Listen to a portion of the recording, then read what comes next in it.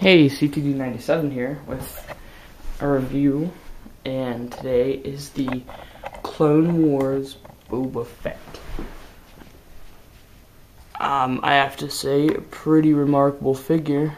I really like him, and I wasn't gonna get him, but then my mom just like randomly got a lot of figures and was like, hey, can you get just pick which ones you want out of these, and then I'll send the other ones back. So, pick them out. And, yep. So, this Boba Fett, I'll start out with the packaging as usual. And like every other figure in the 2011 Clone Wars wave, comes with a nice background, a die. And I think maybe a catalog, like a small open up catalog, and a stand. But all you guys already know that, so I really don't need to get it. All this stuff. So anyway, that's the Boba Fett picture, really nice. Here's the other people in the wave, and he is Clone Wars number 32. And that's just his little thing. You can pause it and read it.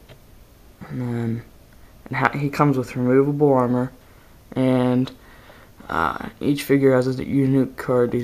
Yeah, blah blah blah, and it just tells you how to play the game.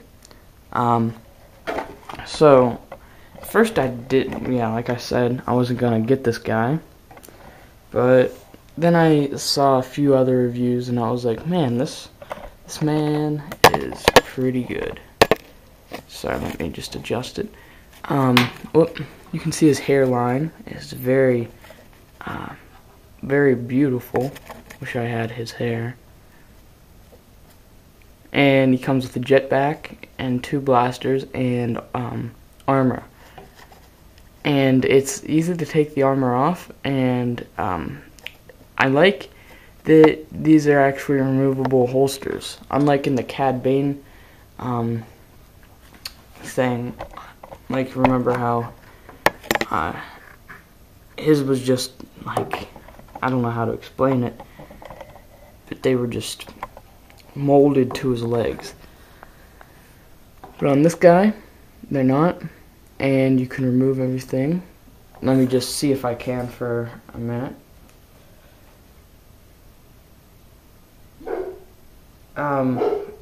Boba Fett was Jango's son, and obviously they're all his sons, but he ordered that Boba aged normally, unlike all the other clones who aged, I think, 5 times faster. So yeah. I think only his armor can come off. I don't think these can come off. But there are his holsters, and he looks pretty cool. I really am digging the gray, and I'll show you his armor.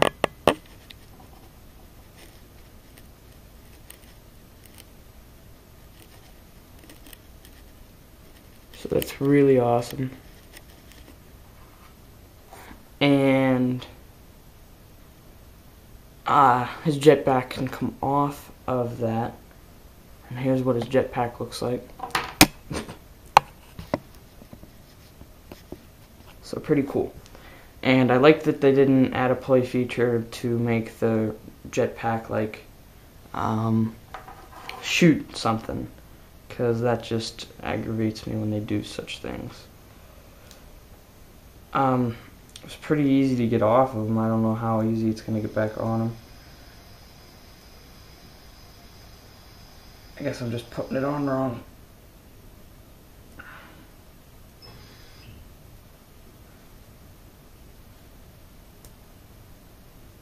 Yeah, I'm gonna skip through this part.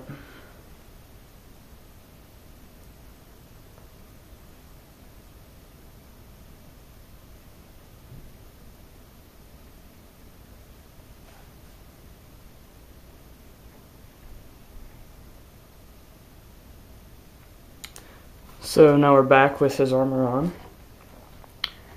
And really, his, I don't know, just everything about him is pretty great. His articulation just blew me away, though. He has swivel wrists, ball-hinged shoulders, ball-hinged elbows, ball-jointed neck, swivel waist, ball-hinged legs up at the top, ball-hinged knees, and gee, I don't know about his ankles. Yep, ball-hinged ankles.